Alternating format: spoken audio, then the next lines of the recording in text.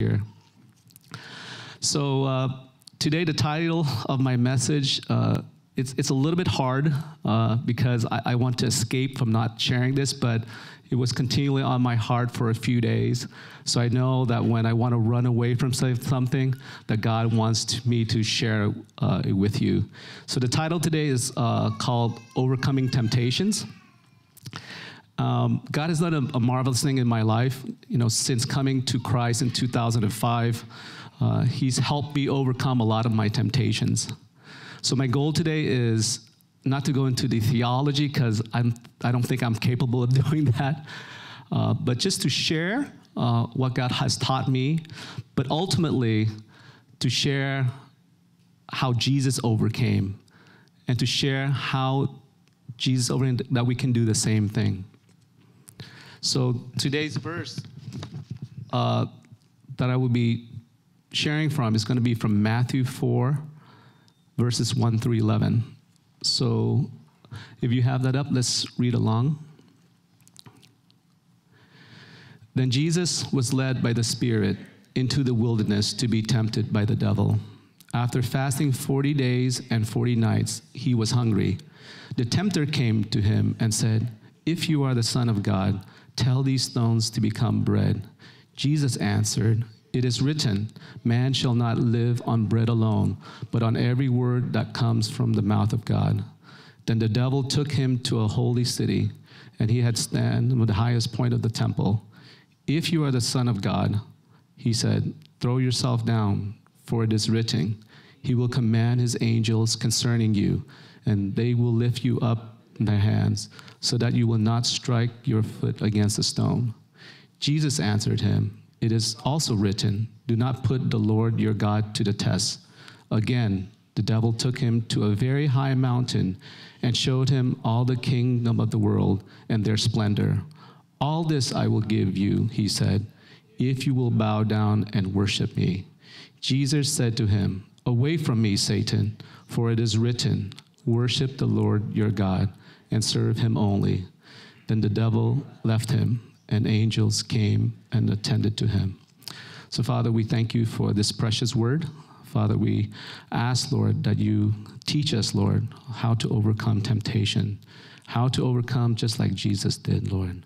So, Father, whatever preconceived notion that we have, Lord, we just ask, Lord, that you will give us fresh revelation today, Lord. Not only fresh revelation, Lord, to just keep it in our mind, but also in our hearts, so that we can be transformed to bring you all glory, Lord. So, Father, we thank you. So we just ask that you continue to minister to us now. In Jesus' name we pray. So we find this passage not only in Matthew, but also in Luke and also in Mark. I invite you to further study the scripture, and a great place to start is Genesis and also Deuteronomy. So in this passage, Jesus had just been baptized in the water, and before he started his ministry, the Spirit of God descended upon him, and his Father declared him to be his beloved Son. Then Jesus was led by the Spirit into the wilderness to be tempted by the devil. Sometimes when I look at the word "to be tempted," I always, maybe in my upbringing or not, there's always a negative connotation to it, like something bad or something wicked. Like, I'm tempted to get angry, or I'm tempted to worry, or I'm tempted to steal. But in the scripture here it says, simply put, tempted means to be tested, is to be tested.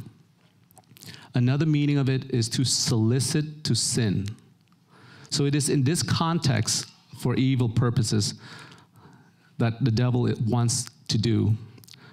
So Satan here tempts Jesus in 3 different occasions. The first one is to turn stones into bread. The second one is to cast himself off the temple. And the third one is glory for the kingdom of the world. So let's look at each of these temptations. The first temptation, to turn stones into bread. In verse 3, Satan says, "If you are the Son of God, tell these stones to become bread." You know, Jesus has just finished fasting for 40 days. He had nothing to eat. He was very hungry. He was probably very weak and very tired. I tried to fast.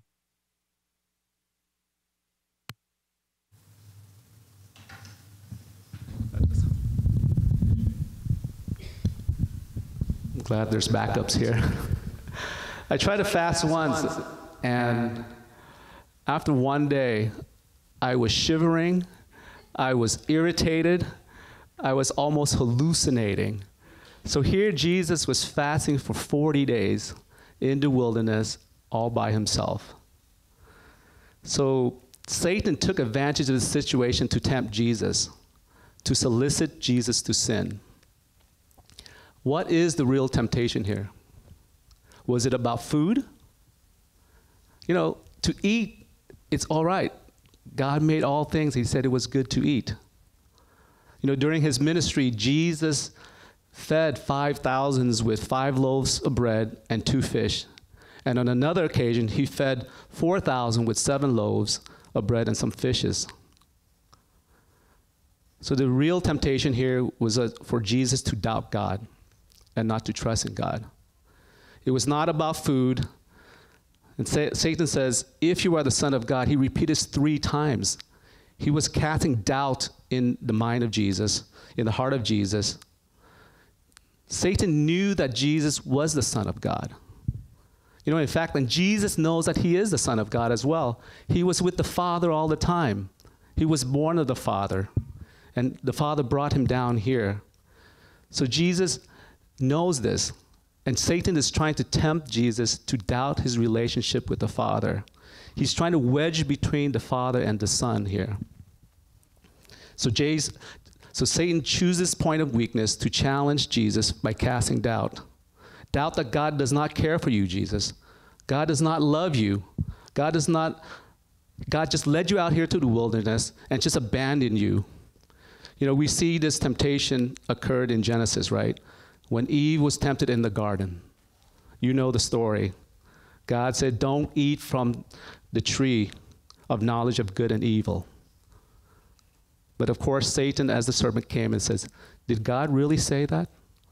He put a doubt in Eve's mind, and of course, we know the story, that Eve fell and she disobeyed God.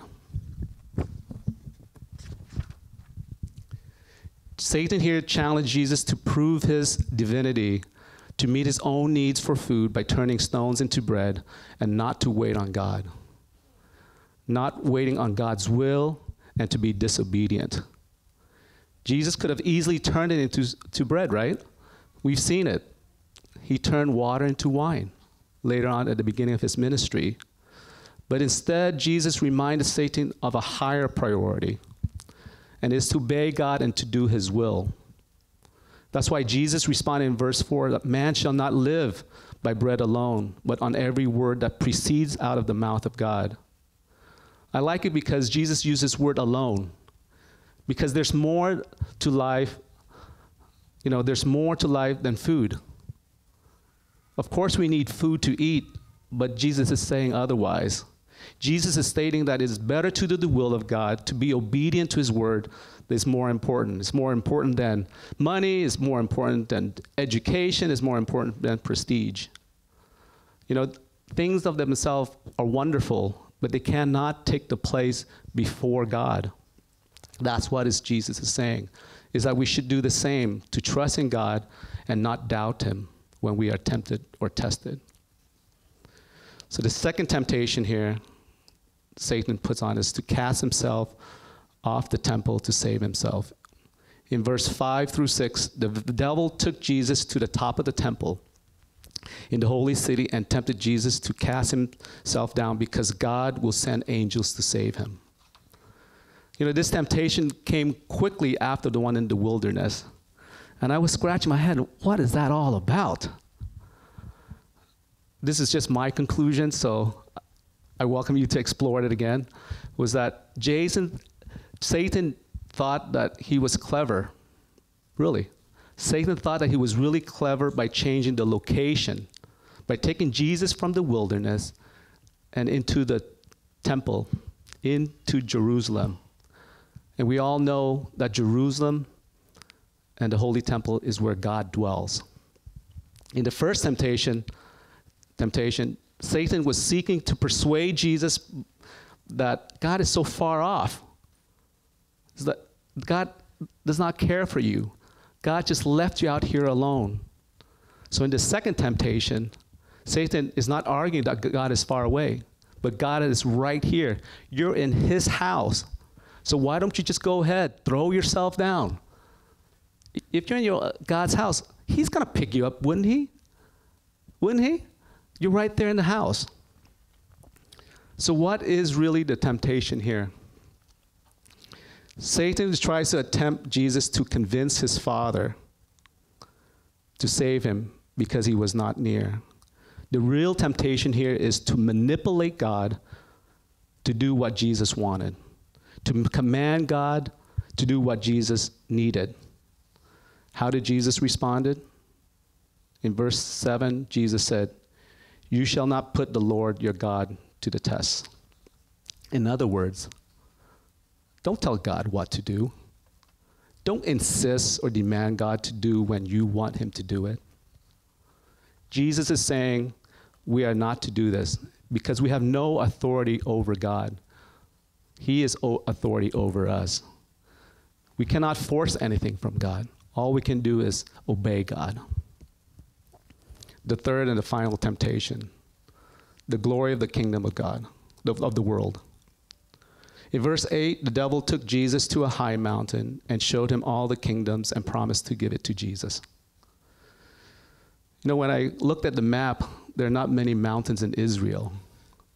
The closest one was in the region between Lebanon and Syria. It's called Mount Hermon. It's about 9,200 feet. So in perspective, it's like if you go to South Lake Tahoe, and if you like to ski, the highest mountain is probably at Kirkwood Snow Resort.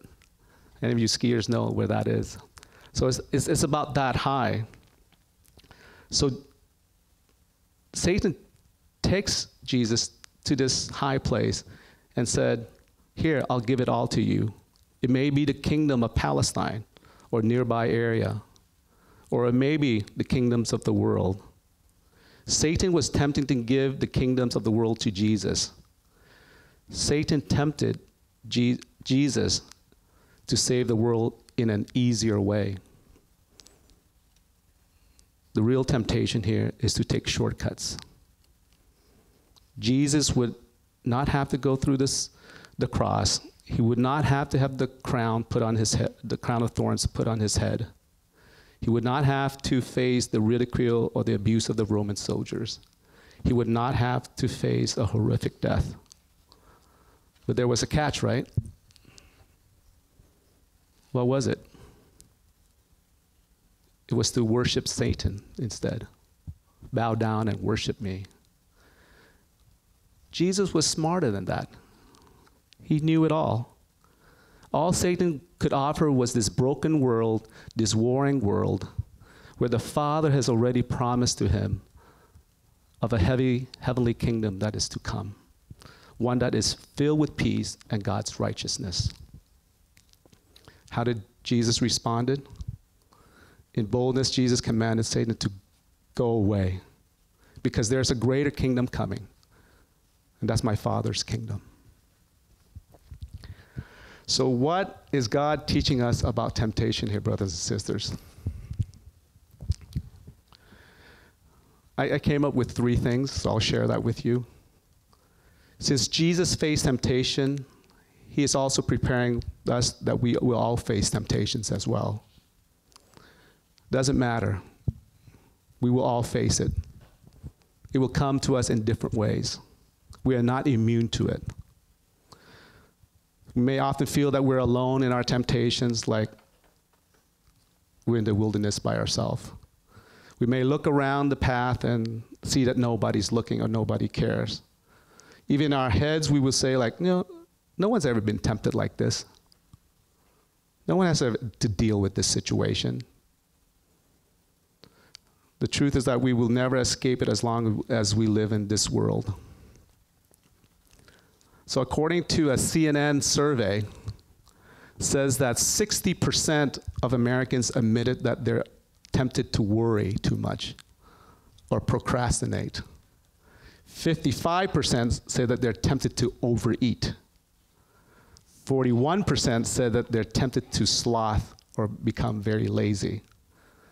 I was shocked to see this, but it says the sex, the drugs, the rock and roll lifestyles, they're below. 11% Americans said they were tempted to use drugs. 9% were tempted by sexual inappropriate contact. When I look at this survey, I have fallen all into these temptations. But I thank God every day that He has helped me overcome most of them. My biggest temptation is to worry, just like what's on this list here. You know, growing up, I had this perception that we were very poor compared to my friends. We came from Vietnam, and there were 11 of us, and we lived in a 3-bedroom small home in Daly City. You know, compared to my friends, they had their own room, they got their own things, but when I look around, I had to share my room with 4 other brothers, and it's a tiny, tiny room with 2 bunk beds. And we were on welfare, so every time we go to the market, we have to pull out that card, that money to use. I would be very ashamed. So this drove me to work so hard in school and even at work now. That's okay if you're living by yourself, but when you get married, it's a different story. And then when we have kids, it's just exacerbated. This caused a lot of tension in our marriage, the early years. I would always push my little ones, my children, to study hard. During the school year, I would push them to study hard even on the weekends. And if they didn't have any homework, I would make them up myself. And during the summer, man, that's a great opportunity. You're not doing anything? Let's pull out the books for next year and study that. But the crazy thing is that they're only in 1st and 2nd grade, brothers and sisters. So looking back, this was crazy. It got to the point where they would be scared that if I was at home, you know? Because they knew that if they didn't have homework, Daddy's gonna give them homework. And if we're sitting there, eating dinner, after 1 or 2 questions like, hey, how was your day? How was this? Oh, what's 3 plus 3? Or what is this? You know, it wasn't until this year that I finally had a breakthrough. I took 2 weeks off during Christmas and New Year, and I thank again, that was all God's design. That my kids actually said, I really enjoyed having you home, Dad. You didn't test us, you played with us. So I can testify that there has been a lot of joy in this area of our marriage and our family life. God has changed my heart. I went from doubting God to take care of them to say, God, you know it best. You can take care of them better than I can.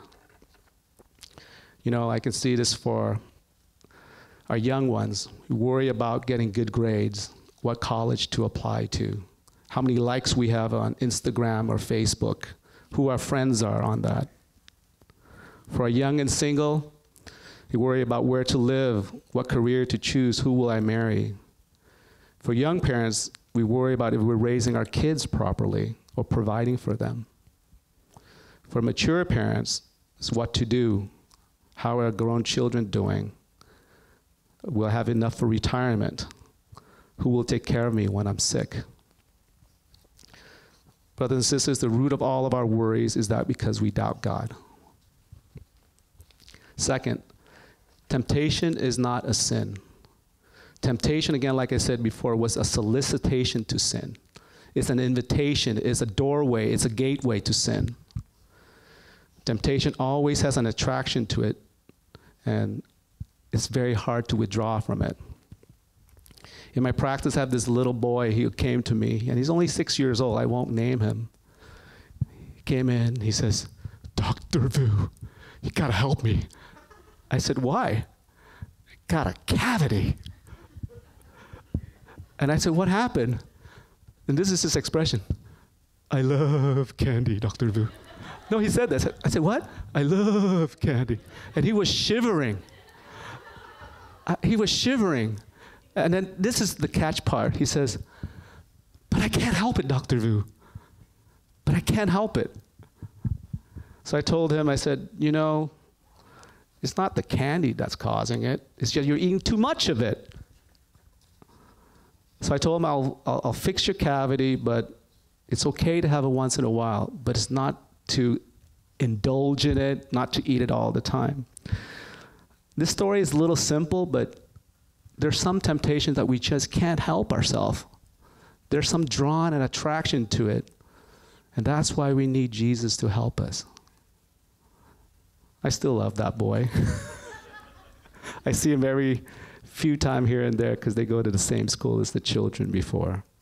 Again, the point is that temptation is often when we're at our weakest. Again, temptation is not a sin. But there's a beauty in this temptation and test. There's always a way out. Temptation always offers a way for us to escape, to obey God. Every temptation will have two choices. Choose the one that brings God's glory. That's the way out. In 1 Corinthians 10:13 says, no temptation has overtaken you except such as is common to man. But God is faithful, who will not allow you to be tempted beyond what you are able. But with the temptation will always make the way of escape, that you may be able to bear it. You have a choice. We have a choice. That's why it's called free will. Jesus chose the way to glorify God. Abraham chose the way to glorify God. Eve did not. Same thing as Judas. As I was studying the scripture, I said, why God would you bring your son to a place to be tempted by the devil? Why? Because these temptations have eternal consequences, right? You know, as a father of two children, I would not have the heart nor the strength to put my kids through any temptation. That's just a natural thing to do. In fact, I would lay down my life for them if certain temptations come that would harm them that much. I would do everything to protect them. But yet God did just that to Jesus, his beloved son. You see, God is teaching us the most important truth of all today. God did the most loving thing. God was preparing Jesus to accomplish his mission here to save the world through the cross. He was there with Jesus the whole time. And God showed Jesus not what, but who is going to be your greatest stumbling block, and that's Satan himself. Through these temptations, we see how loving our Father is, by showing Jesus that he can withstand these temptations and ultimately the cross. And brothers and sisters, that is the essence of the good news. So what can we learn from Jesus and how we can apply it to our lives today? The key verse is in the second sentence of verse 10. For Jesus said this, worship the Lord your God and serve him only. Worship the Lord your God and serve him only.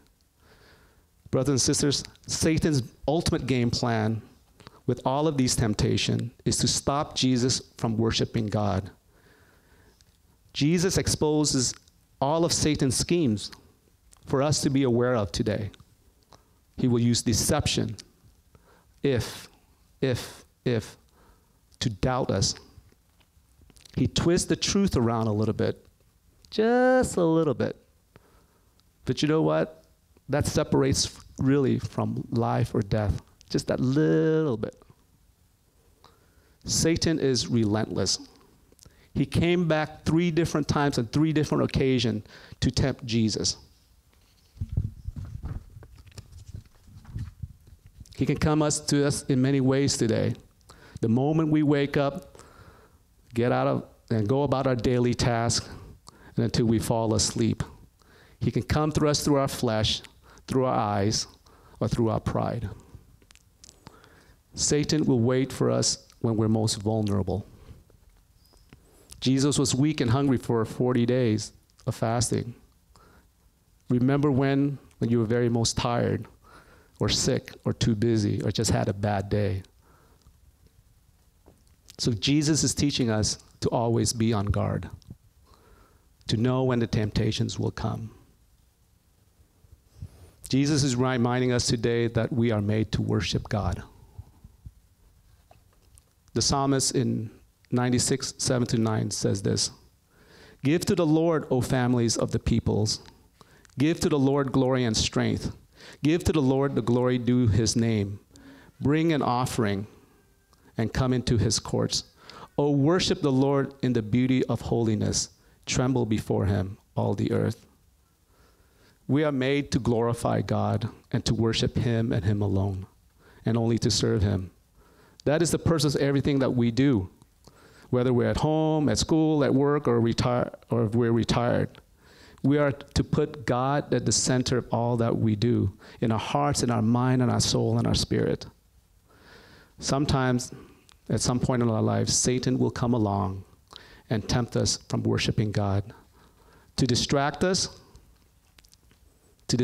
from worshiping God, to wedge between God and us. So I can think of 5 ways that I want to share with you to apply today of how we can be on guard.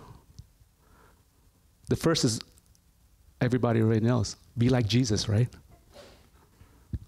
Jesus overcame all of the temptations. He defeated all of Satan's schemes. That is the good news.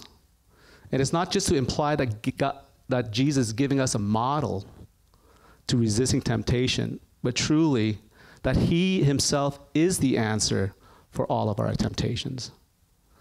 When we accept Jesus as Lord and Savior, we are also adopted into God's family, filled with God's promises, filled with all of his authority to overcome lies and deceptions. God has also given us the Holy Spirit. Jesus promised us the Holy Spirit will help us. The Holy Spirit was with Jesus during all those 3 temptations. So we can have confidence in faith that the Holy Spirit will give us the wisdom to escape, to give us the strength to overcome. We have the Word of God. Jesus overcame all of his temptations, not by his wit, not by his might, but the Word of God. By quoting the scriptures, he rebuked Satan and all those lies. We should also be knowledgeable of God's Word. You know, it may be hard at first. When my wife and I became followers of Jesus Christ, it took us about 2 or 3 years to read the Bible. In fact, my wife couldn't even read it. I had to read it to her for a whole year. But then after one year, I said, honey, you got to do this on your own now. You got to read the Word yourself. And God has transformed us so much in that way. So as we read and spend more time, God will open your heart. He will give you fresh revelation. But we can't stop there. We have to live it out. We have to live it out. Jesus knew this. That's why he commanded Satan to go away. In other versions, it says that Jesus tell him, get out of here. Stop tempting me. And Satan had to obey because God's word is powerful, is true. It's like a sword that will cut between any lies. Study God's word. It was awesome to see 12 brothers and sisters studying with Pastor Marcus for the last, 5 weeks now? There's one more to go. They're going to graduate. 2 weeks. You know, Lynn is opening up her home, not just for fellowship, but also an opportunity to study God's word. So I invite you, if you're free on Sunday, to go check her place out. 4, prayer. Pray to Jesus. He is sitting at the right hand of the Father right now. Jesus often prayed for God for guidance. He got up early in the morning. He prayed to God all the time. He was with God. And in our Lord's Prayer, in Matthew 6:13 says, God, do not lead us into temptation, but deliver us from the evil one. Ask God to lead you away from temptation. Ask God to show you the way, a way of escape. Spend time in prayer with God. God knows your heart. God knows your struggle. But it's in faith we can walk up to God and tell him. Pray with godly brothers and sisters here at New Vine. It could be one-on-one. It could be with the group leaders. It could be with the pastors. It could be one of our elders. But just don't keep it to ourselves. Pray. Pray for family members. Pray for friends that you know that are in temptation. The final one is angels. God will send angels to take care of us. In verse 11 says, the devil left him and angels came and attended to him. Other version says minister or serve. This is God's promise that he will